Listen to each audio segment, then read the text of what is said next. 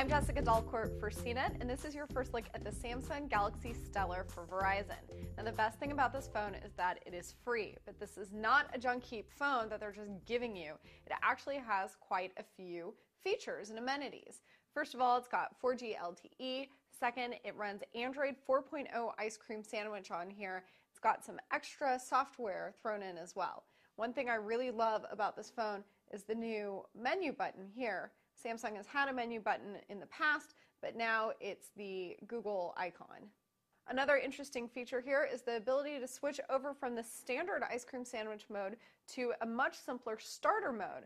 Other phones have this too, like the Pantech Flex for AT&T.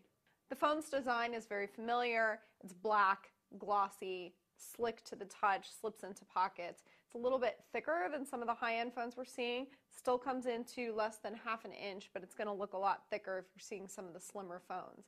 There's a micro SD expansion slot here. You'll also find 4 gigabytes of memory on board. There's a 3.2 megapixel camera on the back. Megapixel resolution isn't very high, but outdoor shots are very good. However, there's no flash, so the indoor shots were variable and some of them were pretty poor. There's also a 1.3 megapixel camera on the front that's good for video chats. Processing speed is also pretty good. There's a 1.2 gigahertz dual-core processor on board. The price, as I mentioned, is $0. That's with a new 2-year service agreement. Overall, this is a very solid phone, especially for beginners, and the price tag of $0 sweetens the deal. I'm Jessica Dalcourt. You can find the full review of the Samsung Galaxy Stellar on CNET.com.